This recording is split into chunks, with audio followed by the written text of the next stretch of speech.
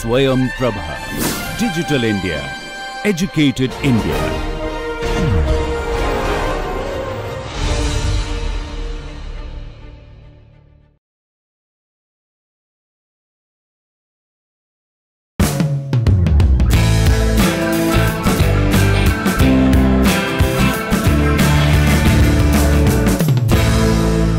So we've been looking at how this flame stabilization happens, and essentially what basically means is you have a linearly increasing velocity profile, but you also now have a flame speed that continues to decrease from the value of SL naught, and it decreases because of the heat loss to the burner as one of the effects, and the other effect is the dilution from the ambient.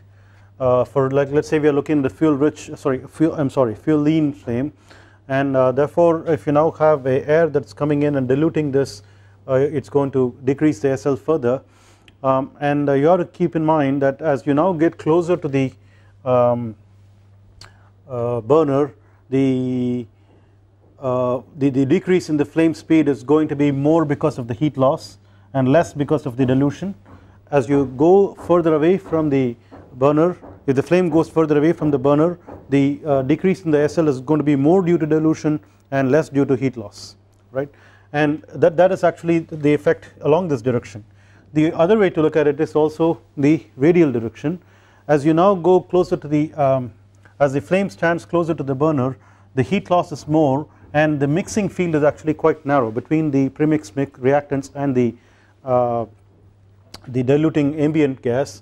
Whereas as you go further out, you can now actually have the premix mixture going further out into the mixing zone, and the flame can actually establish itself further and further out. And what we are basically looking for is like a leading edge of the flame, which is having a slope perpendicular to the flow, where the SL has to match the velocity directly. And what we are basically looking for is a condition where the local SL has to match the local U. Since the U is also increasing linearly, what we should be looking for is a condition where the local SL matches the local U, and so the flame stabilization condition is locally we need to have this matching to be satisfied. Then what we look for is two occurrences. What happens when this condition cannot be satisfied? In two ways. One, if you now progressively keep on decreasing your flow velocity, right, or progressively keep on increasing the reactivity, maybe by changing the mixture stoichiometry towards the stoichiometric mixture, so that the flame speed keeps increasing for the same flow velocity. So in one case, what we are looking for is a relative decrease of flow velocity with respect to the flame speed, or relative increase of the flame speed with respect to the flow velocity, in which case the flame has a progressive tendency towards establishing itself closer to the burner, and ultimately you are going to get to a situation where it cannot be held at the burner rim anymore, it wants to propagate even further in, and that is actually a situation corresponding to flashback.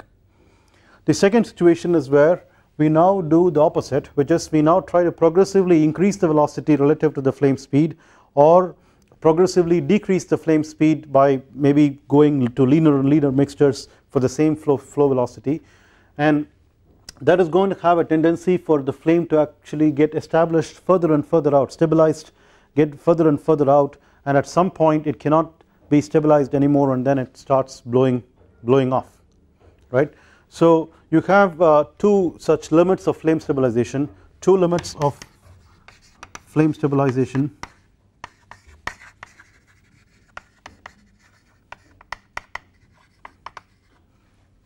Or one is flashback, the other one is blow off.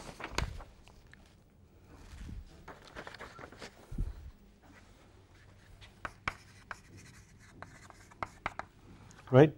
So here what's happening is progressively, we say progressively for a reason that I will explain soon, SL becomes less than UL, and here progressively U becomes greater than SL. right. So let us look at the flashback situation.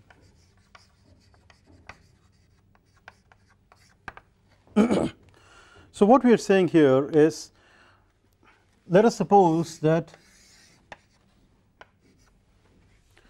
you had a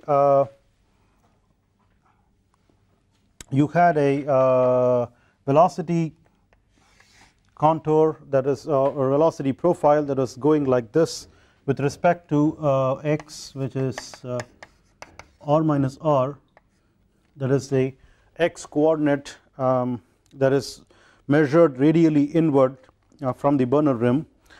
And what we want to think about is a match between a limit match between u, so this is u, and SL. So the SL basically, you see what's going on, the u increases linearly and the SL for most part of the radius of the burner is nearly constant at SL naught, and then it drastically decreases within a short region and then goes to 0 ultimately when you're reaching the what's called as a flame edge, right. So we are looking for a match that would give rise to a situation when we now have a u that is at the most equal to SL. Now what happens is, if you now try to decrease your velocity, you are now going to not be able to actually satisfy this match anymore, and you're now going to have a condition where, let us suppose that this is SL, you're now going to have a condition where the u decreases, and that leads to a flashback.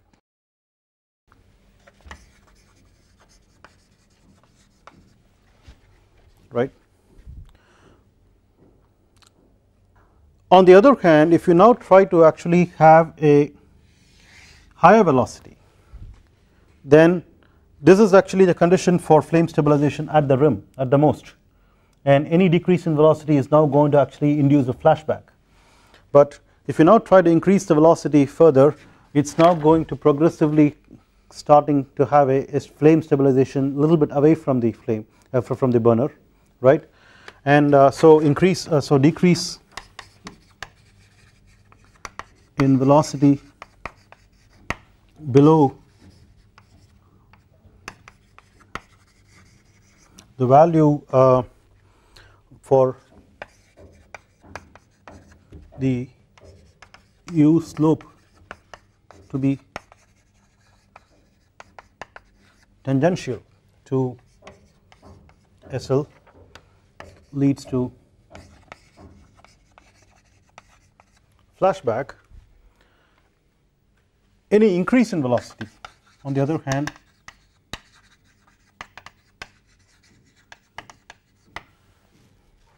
leads to flame stabilization above the burner rim. That means to say, at this particular condition the flame is stabilized at the rim, and that's the most you can do to prevent flashback. Then what happens? If you keep on increasing the velocity further and further, right, if you keep on increasing the velocity further and further, we have seen what is likely to happen, that is, the flame shapes itself in a way to adjust to the increasing velocity situation. Alright, we have found that with a artificially simplified condition that zeta is equal to 0 at r equals capital R, you could now say that the flame is going to be a conical shape of any angle depending upon the SL over u ratio. So for a fairly wide range of u's given a certain SL, you can actually have a flame that is held pretty much near the rim without worrying about the details of how it is attached to the rim. If you have to worry about it, then you start seeing that it starts moving a little bit further away, the edge of the flame starts moving away from the rim a little bit, and progressively. So how does it really adjust? So if you now think about the situation there, so this is your U, so and this is like the jet boundary, and let us suppose that we now look at 3 locations where the flame is stabilized progressively. So you can say the flame is stabilized here, here, and here. Of course, when you go further and further, the flame gets curved like the way we are talking about. But what you're basically saying is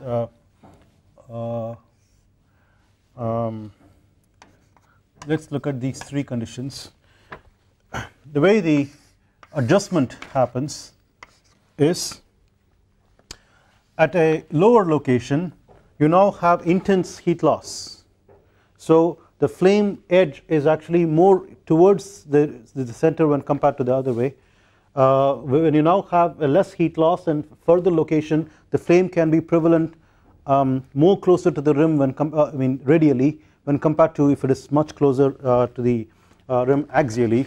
Therefore, what happens is for the condition A, your SL actually is 0 for quite a while and then increases, and then you now have a flame stabilization condition that matches this.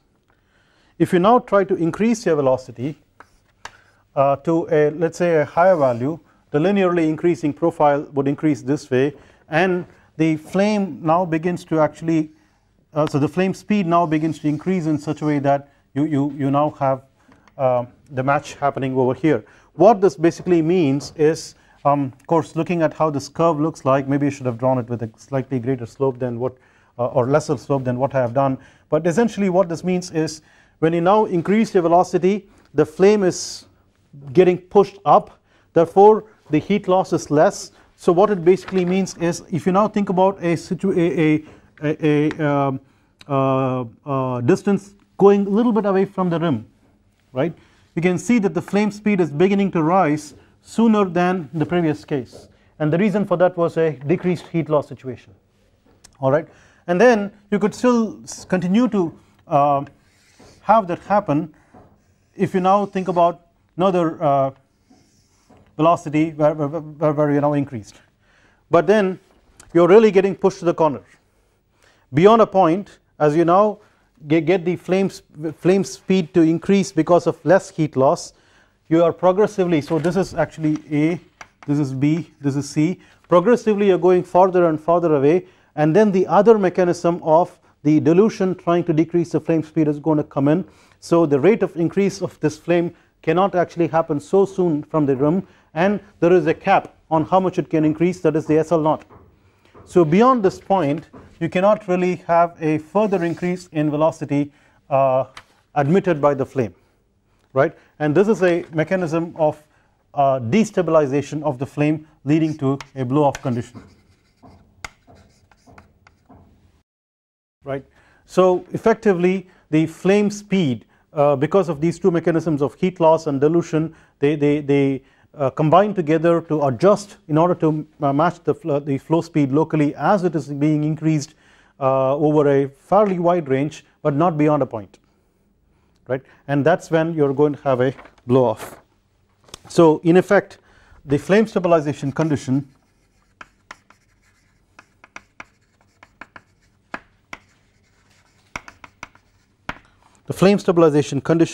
is that you need to have a SL equals U at G equals 0 minus, that is to say just upstream of the flame, the notation used previously. And if you use now let's say Y is the distance of the flame base above the burner, then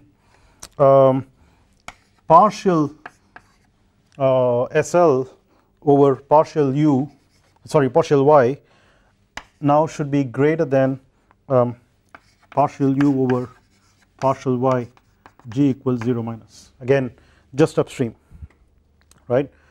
So this is typically the condition that we are looking for when we have an equality. So when dou SL over dou y equals dou u over dou y t equals 0 minus, this leads to a blow off, right. What I would like to point out is one thing here: blow off is not the same as extinction of the flame. Okay.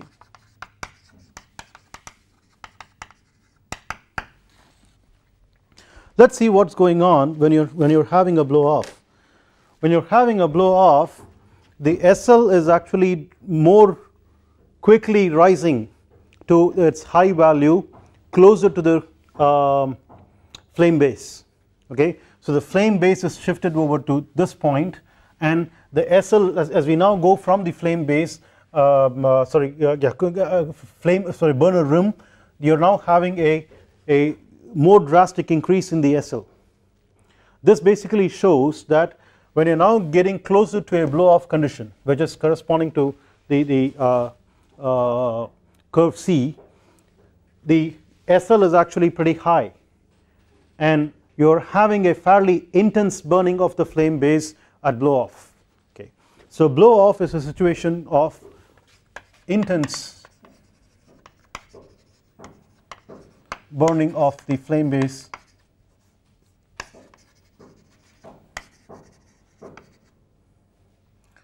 at blow off. Extinction is the opposite of this. Extinction is where you are progressively starving the flame of reactant mixture, right. So effectively the reactivity is coming down further and further, and since you now have a heat loss situation and a dilution situation that further decreases the SL at the flame base, so the flame base is the place where you are going to actually have the biggest hit on the intensity of burning for a extinction situation, where on the whole the flame is being starved of reactants and the reactivity is coming down, the burning intensity is coming down. It's going to actually be the worst at the flame base because of the heat loss and the dilution. So burning, so I should use the right word there. So opposite effect, least intense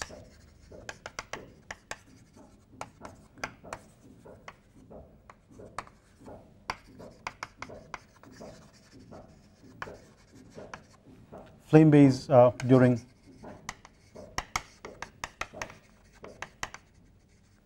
extinction.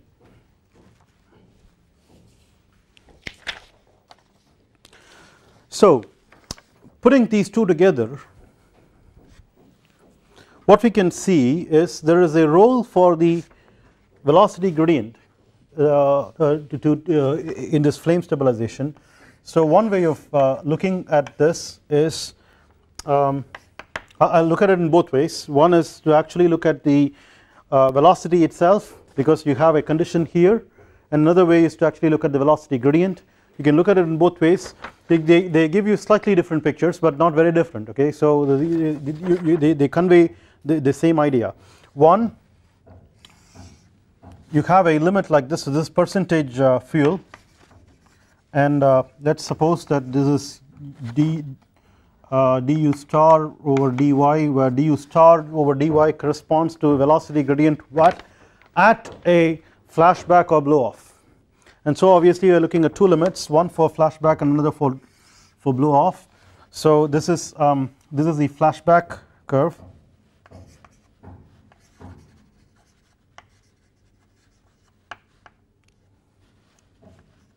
right, and this is the blow off curve.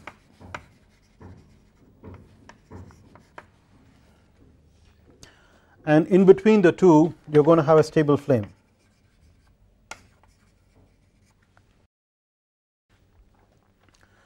Right, and see what's happening here. The flashback curve is non-monotonic, so it's increasing and then going back again. That means you should now be able to actually look at 2 points for the same gradient, and this is now a different percentage fuel at these 2 points, right. That simply means that you could restabilize the flame from a flashback situation either by going towards this region or that region. Flashback is all about having a higher flame speed when compared to the flow. So if you now are in below a certain velocity gradient for the flow, then if you are now within the stoichiometric range, you are going to have a higher flame speed, and therefore you are going to flash back. So you now enter a unstable region. So you now can restabilize by either going in the direction of fuel rich or fuel lean, because on both sides the flame speed is going to come down, right. So it's possible for us to restabilize either by going the fuel rich direction or the fuel lean direction. That's not the case with blow off. The blow off doesn't look like a non-monotonic curve. It doesn't really curve back, right. So it keeps increasing. What that basically means is, as you are going richer and richer, the flame is going to be relatively indefinitely stable against blow off. That means it's not going to blow off. It's only the lean flames that are actually susceptible to this. Why is it the case? Naturally, because of what we pointed out last time, the dilution from the oxidizing ambience. If you now have a fuel rich flame and the flame is getting further and further lifted away from the rim because of a higher and higher velocity and a higher and higher velocity gradient consequently, then you are going to have a mixing coming from the oxidizing ambience, which is going to cause a locally towards stoichiometric kind of mixture, and therefore the burning is going to be more and more intense, and therefore it's not really going to try to blow off, you see. So what this means is blow off is progressively difficult with the increasing fuel concentration.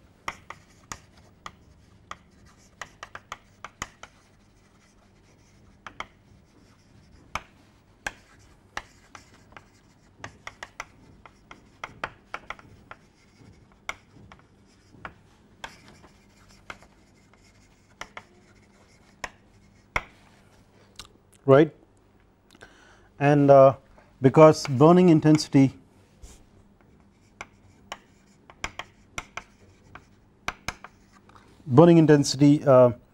increases, should particularly say at the flame base. At the flame base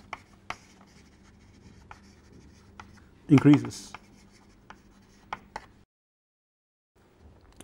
There is another way of looking at this. Of course, the question that you have to ask immediately is, what if I actually burn this in an inert environment? Is it okay if I now have, like, let's say a nitrogen ambience in which I have a reactant mixture that is coming out through the burner, right? What happens then? I'm going to allow for a nitrogen to dilute through the sides regardless of whether it's fuel rich or fuel lean. Should I expect the blow off to actually be happening for fuel rich mixtures as well? Yes, sure enough, correct. So there is a different way by which we can look at that, which is a broader stability map, so to speak. So here we just look at it in terms of velocity directly instead of velocity gradient. The picture doesn't change significantly, at least in a qualitative way.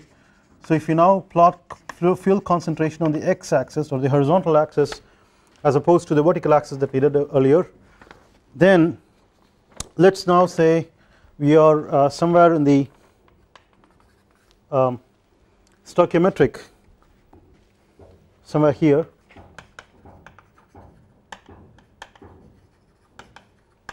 right.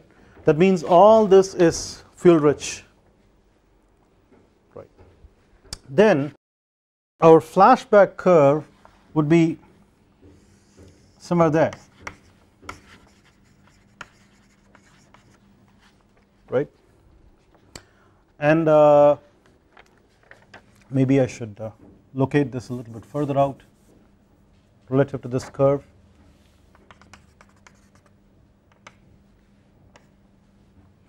And then you have a blow off curve that keeps going like that. that is for an air ambience or an oxidizing ambience. But if you had an inert ambience, you will have a curve that goes back like this.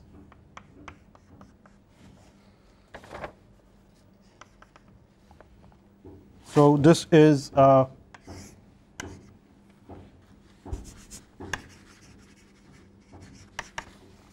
blow off in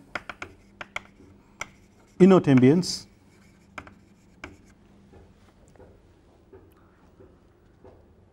So it's sort of like reproducing this picture, but then I would like to point out one more thing which is beginning to look very interesting for us now, and I would imagine you should start thinking about it right away. We are now beginning to look at a space which is significantly fuel rich, right? So if you're somewhere there, what you should be looking at is you're now having like a lot of fuel that's coming in and only a little bit of oxidizer that's coming along with it, right, in an oxidizing ambience, right? What if I did not have any oxidizer at all here? It's highly fuel rich to the point of being only fuel in an oxidizing ambient. What would I get?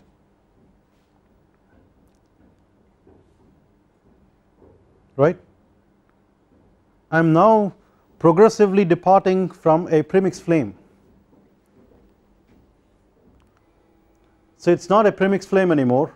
It's actually now beginning to look like closer to a diffusion flame. Alright.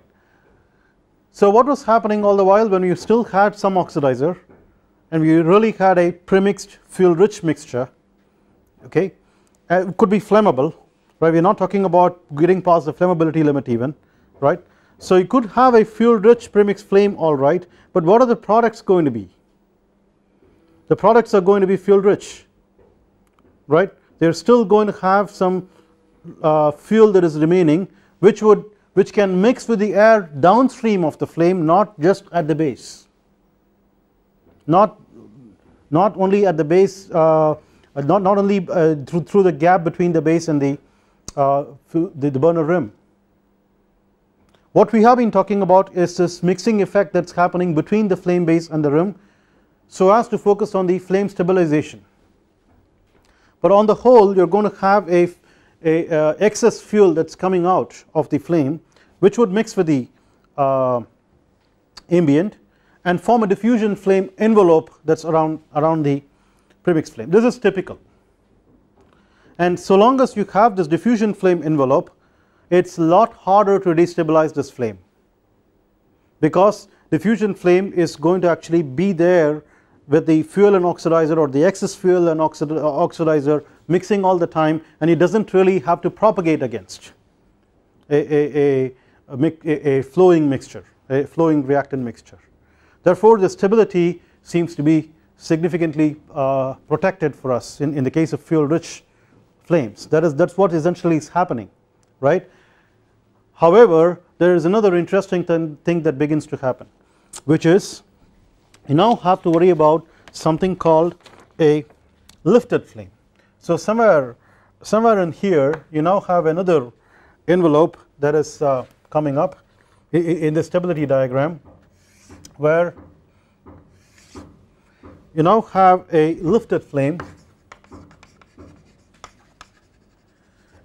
as opposed to which what we have been talking about so far in this region as well as here is what is called as an attached flame. That is to say, whatever we have been talking about as a flame standoff here is still corresponding to what's called as an attached flame. We are magnifying the region in the vicinity of the burner rim corner particularly and trying to decipher this standoff, but this is still an attached flame. What we mean by a lifted flame is when now the flame gets significantly lifted away from the burner, because now it can get very reactive, as you now have a fuel rich mixture that's coming in and mixing with the ambient. The flame can actually get significantly reactive, right? So it can get stabilized further out, completely away from the rim, not anywhere near the vicinity of the rim. So that is actually a lifted flame, and it has its envelope as well, and this is actually the blowout of the blow out of the lifted flame. This means this is an edge where the lifted flame also blows out. So that is distinguished between blow off and blow out. Blow off is a terminology that is used for a attached flame, and blow out is for the lifted flame to just go out. Okay, and this curve then becomes basically the lift transition from an attached flame to a lifted flame. This curve becomes like a transition that causes the lifting. So that means if you now are fixing your fuel concentration and kept on increasing your velocity, you should now lift at this particular point, right? And interestingly, this curve corresponds to what is now called as a drop off or a drop back.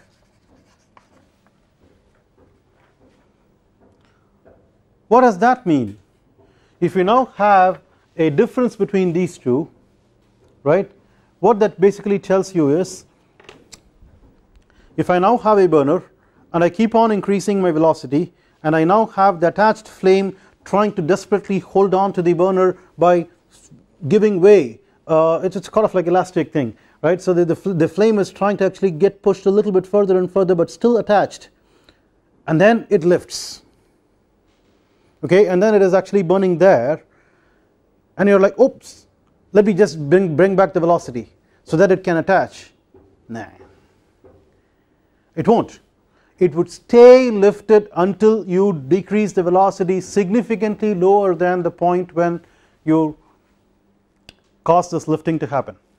That's what is called as a hysteresis, right? So what's going to happen now at that velocity is not going to actually cause a drop back right there. You need to come down to a much lower velocity for the drop back to happen, because now the flame has found a new home where it has got stabilized and it's beginning to get comfortable there. It's going to stay there even if the velocity were lower and would allow a attached flame to happen.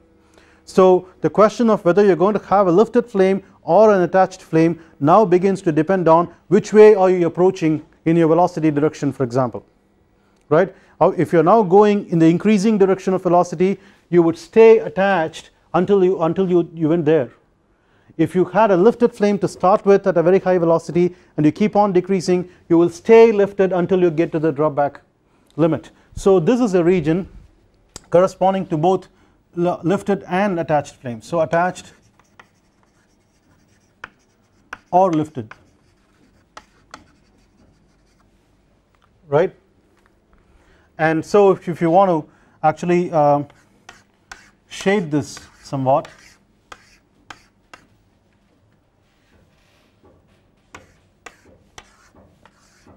you see this region is now going to take shadings from both, and is a common point for both. I would like to point out one thing that we have not talked in detail at all, or as a matter of fact not considered. When we did the tip, right, we talked about flame stretch effects, which is to take into account the flame curvature and flow divergence effects. When we talked about the flame base, where the stabilization happens, we haven't really bothered about that at all, okay? So considering flame stretch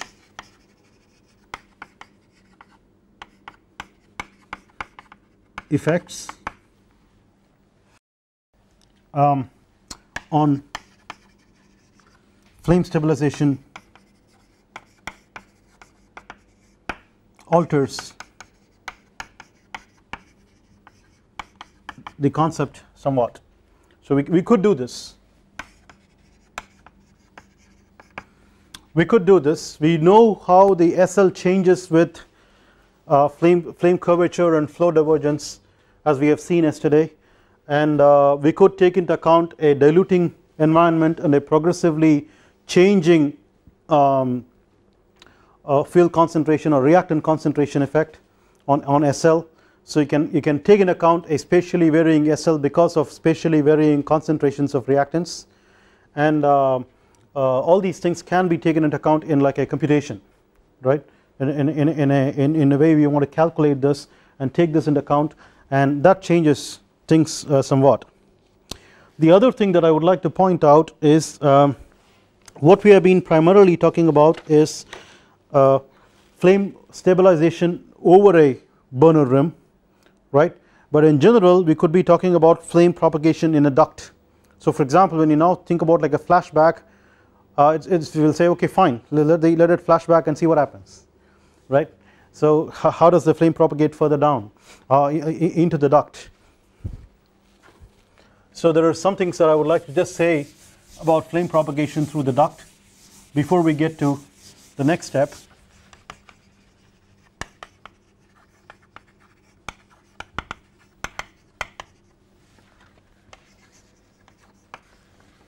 Right. Now here what we have to think about is how is the duct, okay. So far we have been thinking about like a Bunsen burner, where typically we are looking at a Bunsen burner that is vertical, and you now have a flame that is stabilized above the rim of the Bunsen burner, and then the products go out up, right. Now implicitly in our minds we have been adopting a gravitational field that's acting on these things, and therefore there is a effect of buoyancy on these gases, where the lighter gases would actually go up and the denser gases would stay down, and the lighter gases are made lighter because of a higher temperature mainly for the products when compared to the colder gases being the reactants, and therefore denser. And so long as you now have a flame that is demarcating denser gases being down here and the lighter gases being above, that is where they belong, so nothing is difficult or different, right. So what we would like to think about is a horizontal duct, for example, and you now may fill this with a reactant mixture, let us suppose methane and methane air, right. Keep it open on both sides for your safety, you don't want to have transition to detonation here, right. So you now ignite from one end and now allow for the flame to propagate, alright. Now of course there are lots of nice interesting studies about flame propagations in tubes that are progressively of smaller dimensions, and then you will find how the flame convolutes and so on, right. And you see that the gases behind have to flow away from the flame for a deflagration, and then they begin to actually have a velocity profile as the flame propagates and all those things, okay. So but that's because of the no slip boundary condition. Oh, that's pretty interesting.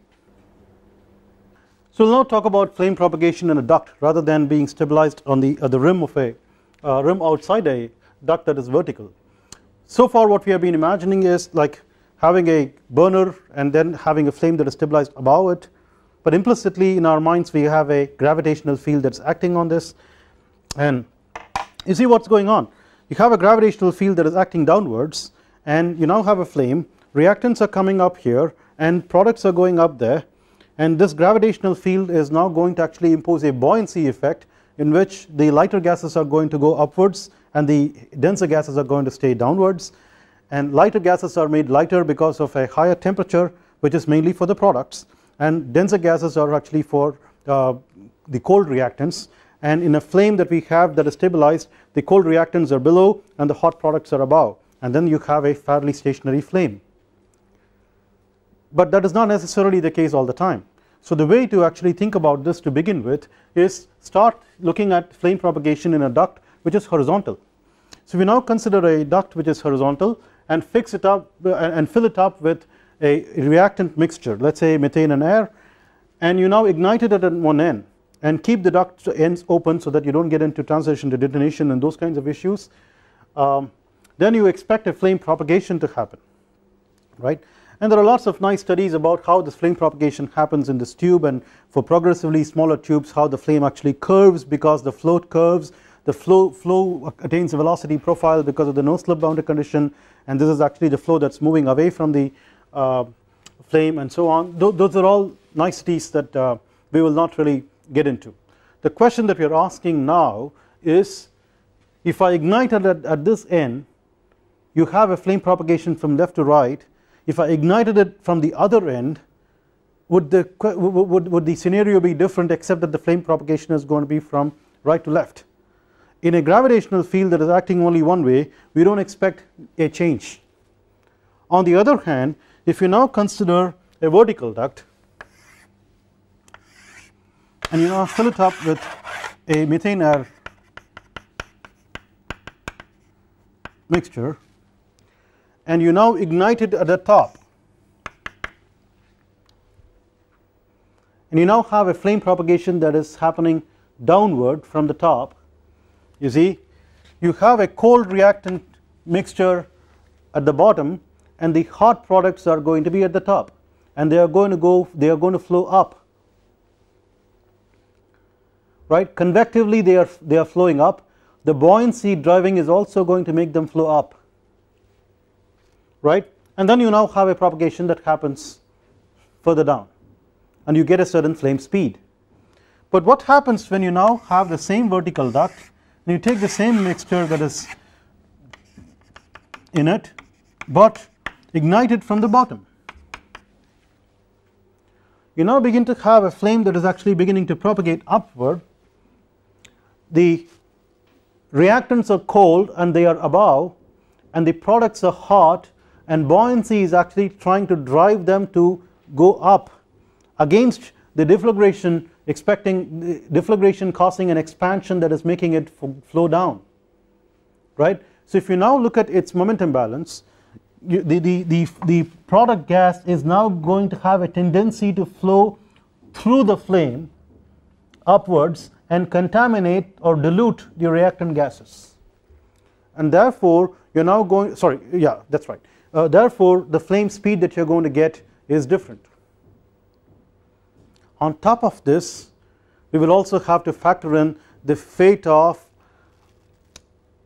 the thermal diffusive instability, that is like perturbation to a planar flame, and how much heat that is going to get conducted versus how much reactant gases are going to get diffused, right, versus now product diffusion as well, and so on the one hand, and also the hydrodynamic instability of what is the fate of a flame that is perturbed from a planar condition with hot gases on one side and cold gases on the other side, with the density jump across this, you now have an instability because of that. All these things eventually lead to the formation of things like cellular flames. That means you don't really no longer have a flat flame at all, the flame gets highly wrinkled, okay, and then you get into what's called a cellular instabilities. These are things that are not going to be covered at all, but I wanted to point out a very interesting phenomenon here, where you just have to take a duct and then hold it horizontally and ignite it at either end, or hold it vertically and ignite it at either end. You are going to get significantly different results. Point out something about the flammability limits. This is again like a informative thing rather than an analytical thing.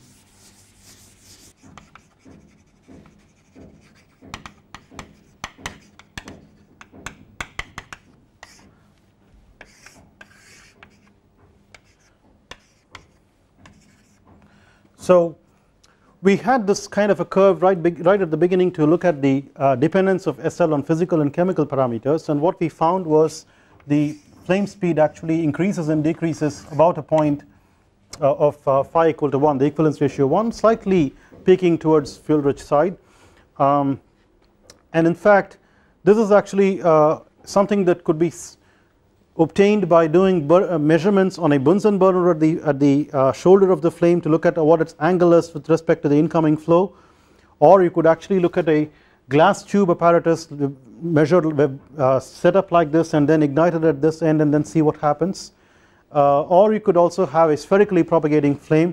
There are many apparatus that are used for measuring flame speed, and each of them has its own uncertainties because of additional effects that are not considered typically in the flame speed experiment. For example, in a spherical flame you have a flame curvature effect that's coming into picture, that is altering the flame speed measurement, and so on. Now what we are talking about here in the context of flammability limits is something that we found the other day, that is we have the flame speed decrease on either side from the maximum and then stop. That means this does not really go to 0, you do not have any flame at all propagating on either side here, and this is what is called as a fuel lean limit, and this is what is called the fuel rich limit. And at these limits you have a significant role for chemical kinetics coming in. What is the effect of chemical, what are the set of reactions that are happening, and you are now starving the system of one set of reactants, right, or one reactant to start with and then corresponding set of radicals that are there, okay. So the chemistry can significantly play a role over here, and for this reason the flammability limits are somewhat empirical.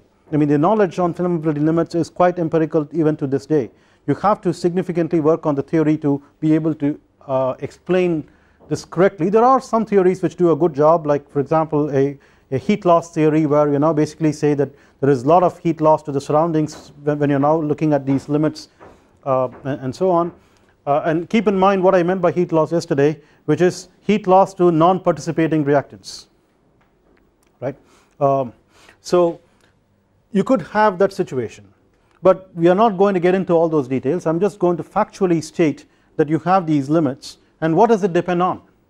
See, effectively the controls that we have in any experiment are the temperature and pressure. The pressure is kept constant, and we are talking about reactant temperatures. How do we actually change these with the reactant temperatures? The effect of temperature is a lot more straightforward. You typically have a increase in the envelope of the flammability when you now increase your initial temperature Ti, and the flammability limits expand linearly with initial temperature.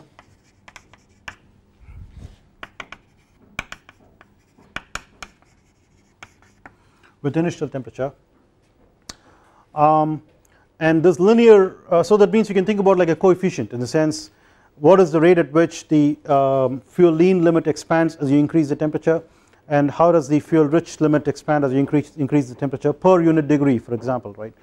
So what you will find is the slope.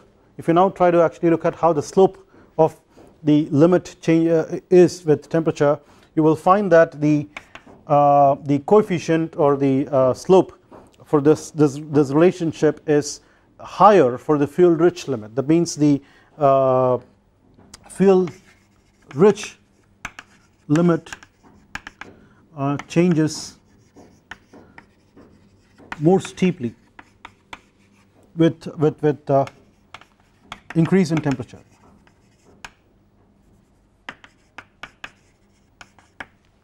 right. So that is to say, basically, you know, this gap should be quite less when compared to that gap, although this picture does not reflect that significantly, okay. And keep in mind, when we say expand, we expect the fuel lean limit to decrease and the fuel rich limit to increase in phi. The corresponding phi should actually decrease for lean and increase for rich, okay. So if you are asked to do some kind of calculations given what is this linear dependence, you should factor in that lean is going to decrease and rich is going to increase. To the pressure dependence. So pressure dependence is more significant than the temperature dependence. Usually you find a dependence that sort of looks like this. If you now have a P versus, let's say, phi, you have a relatively weaker dependence, relatively weaker,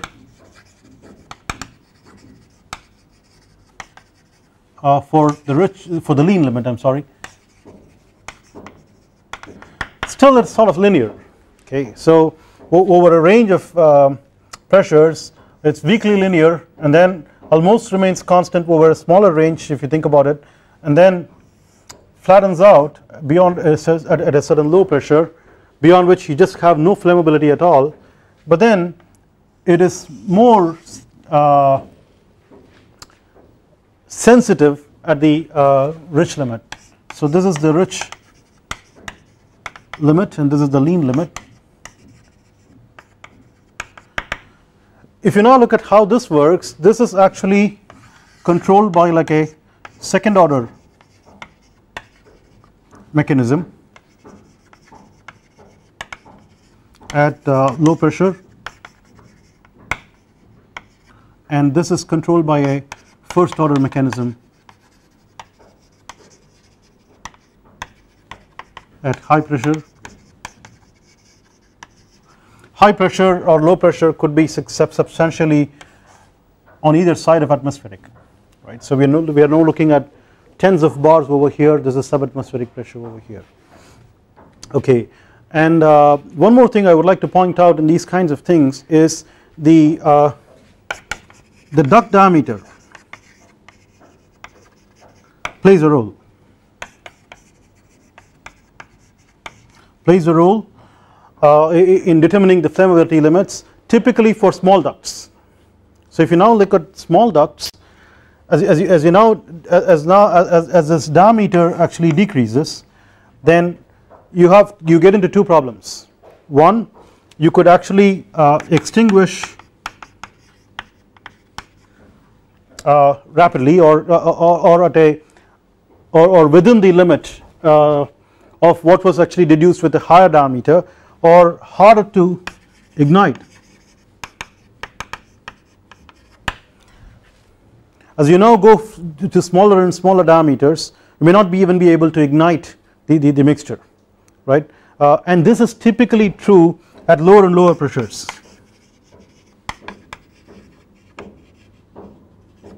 So you now have a fairly good sensitivity of the flammability limits to a duct diameter at lower pressure, essentially because of the difficulty to ignite, or even if you ignite you could have an extinction happen within a narrow range of equivalence ratios, giving a fairly narrow range of flammability limits correspondingly.